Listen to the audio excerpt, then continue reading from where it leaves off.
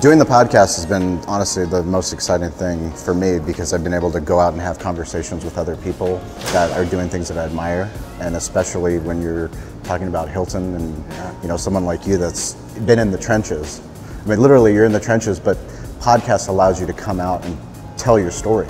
Yes. Because typically, I mean, you know, if you're going to local news, they're not going to send you, right?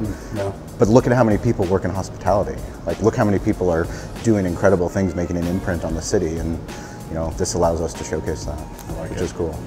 Shawn, how did you get into doing podcasting?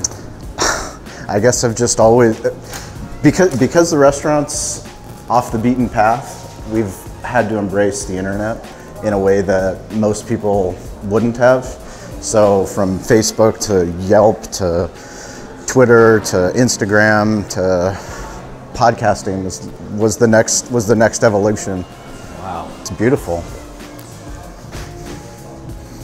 Booth seating. So who makes the decisions? On the napkins? Yeah, because we've done every single thing. Yeah. Like since we opened the restaurant, we've had rolled napkins, fork, knife, spoon, just fork, knife. It's pretty much, it's me. But you know what I'm talking about. Yes, we'll go through the same evolution. We already did it at the Salt bar. and We started pepper. out like this, and then we decided to go to rolled silverware. You want to upset somebody like him? Oh yeah. You can't do it. You can't walk past the table. Danny Meyer setting the table. Wow. I love it. It's really cool. I love the feeling here. It's very. So this is all rad. the way up the corridor. I mean, all the way up the tower. The AV? No, the wood wall. Oh wow. So this is to replicate the timbers for the strip shore. Oh really? The PV pier, and then the exposed concrete is to replicate the old piers in Scripps Ranch. Very cool.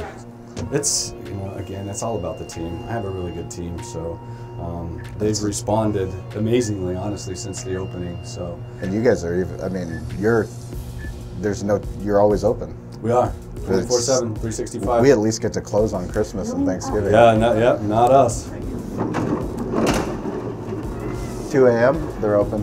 3 a.m. open. Yep. 6 a.m. open. And the guests have needs at all those hours too. It's not just like at 10 o'clock. You know, we close. They're like, I guess I won't get something to eat. It's like, no. So is it like restaurants where everybody's hungry or they have needs at the same time? Absolutely. They all call each other, and then they call you. So this is above that. Oh wow, this is incredible. Half inside. Whoa. Half outdoors. Whoa.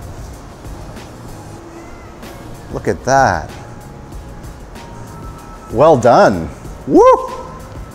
Look at that. San Diego. Very much excited. San Diego sells itself.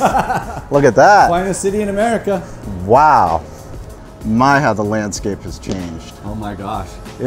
None of these buildings were here. In 2016 they were Not here, not here, not here, not here, not here.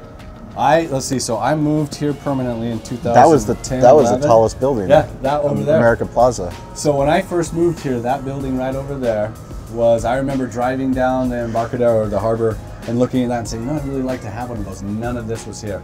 None of it was here until 2016 when I left. And I left for 3 years and came back, and now they have all these hotels, and like literally in 3 years this place exploded. Wow. And you got 7 by 12 foot television screen. We'll do advertising.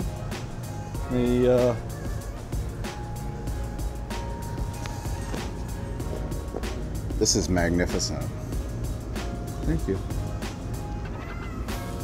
Super exciting. We're very proud of it. Wow. I love it. Pretty fortunate. All right, let's get a picture. You got that? Take a picture.